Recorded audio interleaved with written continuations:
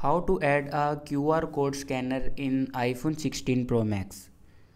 So let's start the video. First of all, swipe down and press and hold on blank space and click on add a control and then scroll down, and here you can see the option scan code.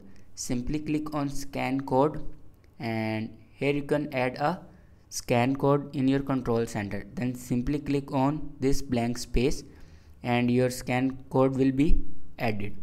And if you want to scan a QR code, then simply swipe down and here you can see the option scan code. Click on it and you can scan code, anything you want to scan. So this is the way to scan QR code in iPhone 16 Pro Max. Thanks for watching this video.